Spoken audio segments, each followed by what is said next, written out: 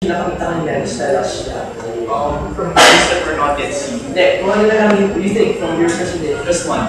Yeah, just one.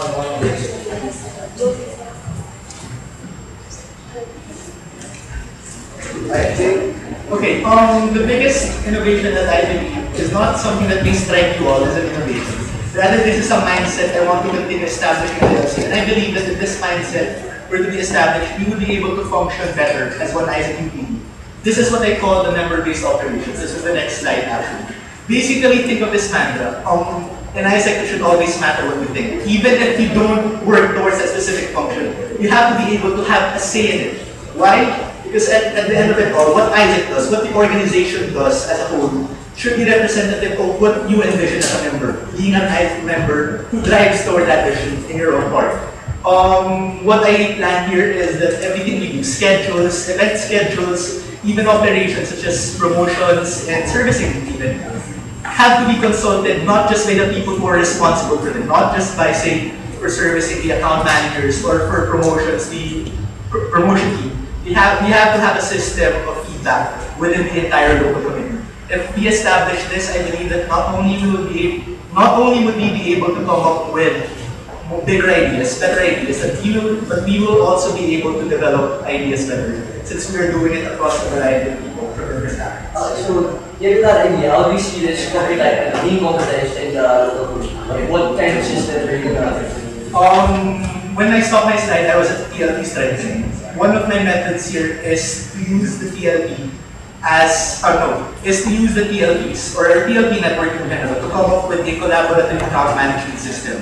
What I mean by this is that when we set up that account management system, it is not only the discretion of talent management and its talent managers to come up with the system. It has to be consulted by the people who will enforce it, that's TM, and also by the people who we do it for, which is the rest of the TLPs across the local community. From the audience, as a psych major, please give us a profile of a person who joins AIESEC. What are their typical strengths and weaknesses, and how fit are you to hone these strengths and help improve these weaknesses? Please answer in less than 1 minute.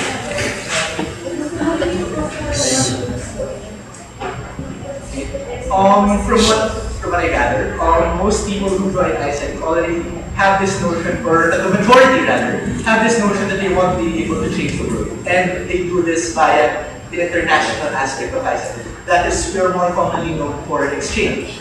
In terms of building and idealizing, or building these people towards a vision, I believe one thing that we do teach people, and one thing that seems to be a trend, or no, an observation for me when it comes to new members, is that they have to be able to teach them how to organize in what they do.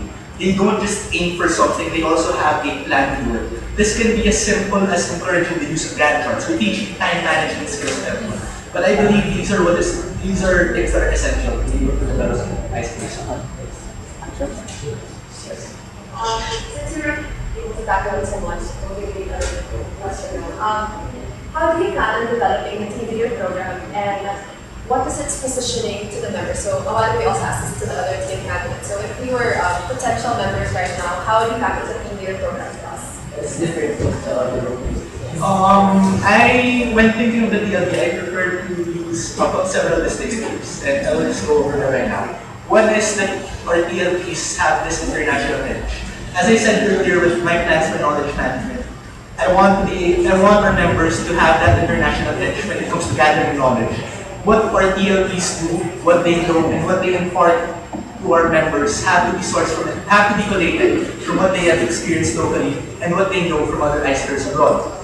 Next would be this concept of TLPs enforcing TLPs, or TLP for synergy within TLPs. One of my plans is to hold the TLP meeting that we piloted this term on a more regular basis. This is so that we can use it as an avenue for lead session series, teaching leaders on team management, as well as feedback sessions with the way the LC operates, and team management case practices. I believe that team leaders talking to each other and helping each other on how they could manage the team better, or how they could make operations more efficient would be very beneficial for our team leaders because it empowers them. And in turn, a program like this, I believe, would be able to create better demand from TMPs and going further TMPs because they see the value, they see this prestige that is associated with TMP. What is your stand on the MMRP? Are the criteria set enough? And do you wish to be more strict in implementing it? And will you finally purge out some members that are underperforming? I believe that the MMRP is a short-term solution. What we hope to invite with the MMRP is that for now it's extrinsic motivation for members to, as a requirement, to retain your membership, you must attend a certain number of events. But through these events, I believe that the MMRP should be able to develop intrinsic motivation, such that in the future we can do away with the MMRP, and that most of our members attend events not because it is a requirement, but because they are motivated to, and because they believe in the values that we are going. So for next year, you're not going to strictly implement the MMRP? That would have to be assessed by the and right now to see if our current member base would still require extrinsic motivation, which in turn will develop that value, that internal value that we want members to have.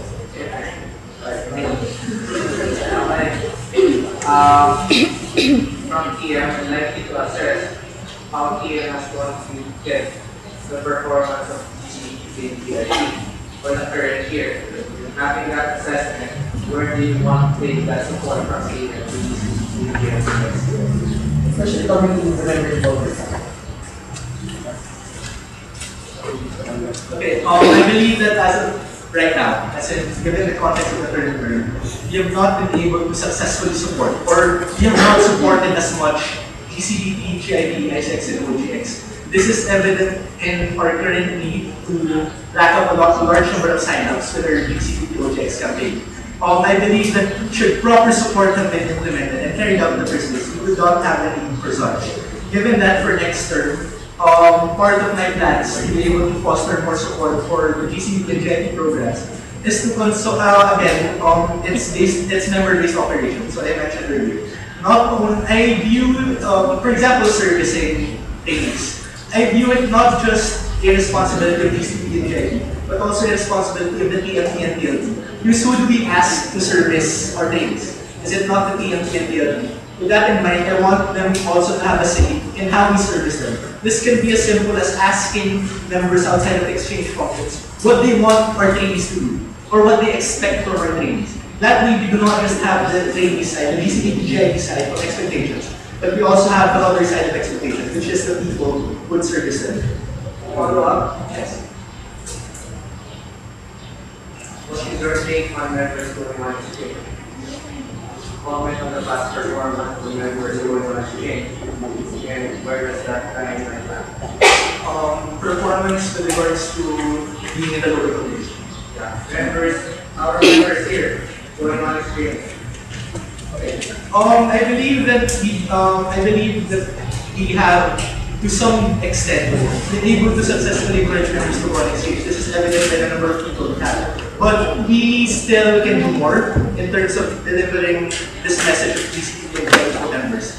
Right now, we need to get the message across that going on a TNT and TLT is not really the only way to maximize the ICXP. And we need to position GCDP, GIP, or exchange in general to our members in the local community as something that is value-adding, or something that would give them a very, very big edge in their future careers. With regards to members coming back from exchange and performing in AIESEC, I believe that most of our members who go on an exchange, from my point of view, have been able to contribute to the LC in several different capacities. However, one thing that I feel is lacking is their promotion of exchange.